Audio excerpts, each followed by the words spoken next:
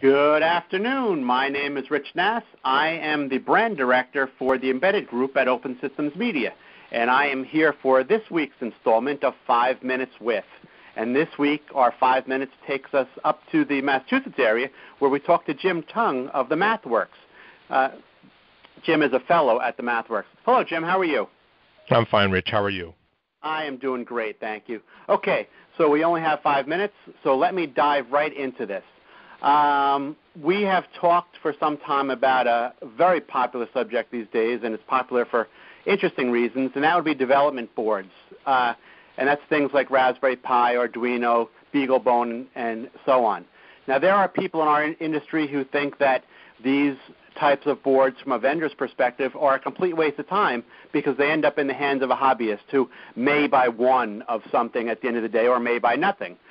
And then at the other end of the spectrum, there are folks who think that these things are the greatest things since sliced bread because they have the potential to turn into a very large volume sale, and they believe that that's worth the time and the effort that they're putting in.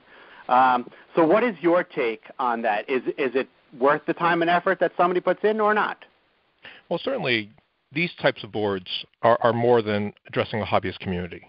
Certainly a hobbyist and the maker community is certainly one aspect of the market, but certainly the use in school, students, labs, teaching engineering concepts, it's very big there. And we're actually seeing an interesting trend where some of these boards are being used in this industry as well, either for concepts like IoT types of systems or early idea generation across many types of industries.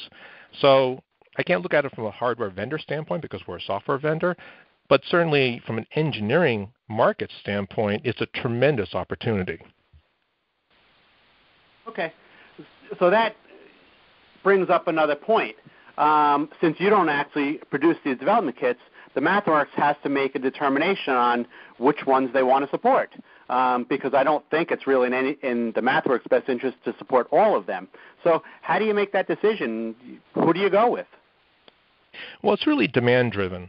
MathWorks spends a lot of time engaging the community, whether it's at maker fairs or it's at meetups or on campus, dealing with students and faculty who are working on capstone design projects, and obviously a lot of people from industry who are discussing their use and intended use of our products going into the future.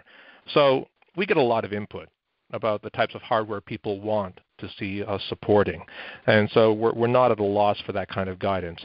And beyond that, if you go to the MathWorks website, there's a spot for anybody to go in there and request support for some hardware that we may not support yet. So there's a lot of input there. And I guess I should point out also that it goes beyond things like Raspberry Pi, Arduino, and BeagleBoard. It goes into, in general, low-cost, high-performance, and easily accessible hardware.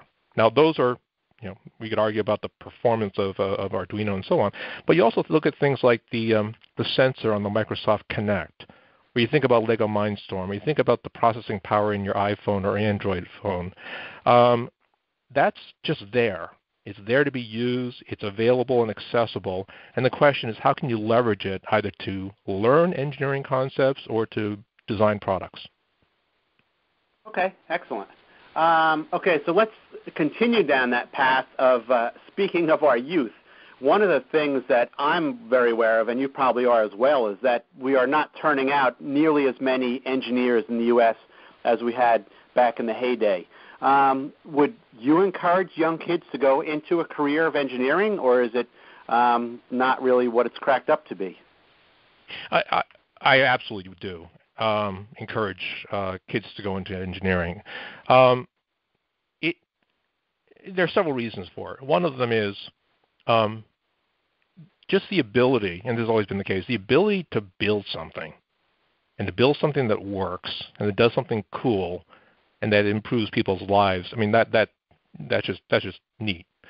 But at this particular time in engineering, with things like low-cost hardware, with things like the software tools that are available to help engineering, and with the convergence of a lot of different technologies, where we're talking about controls, computer vision, data analytics, and sort of machine learning, all this stuff is coming together in a way that lets us build stuff we couldn't have thought of before.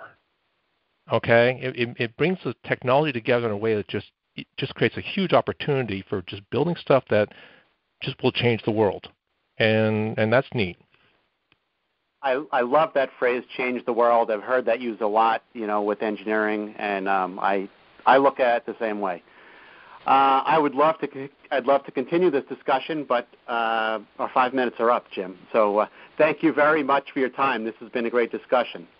Thanks a lot, Rich. I appreciate it. Okay, bye-bye. Bye-bye.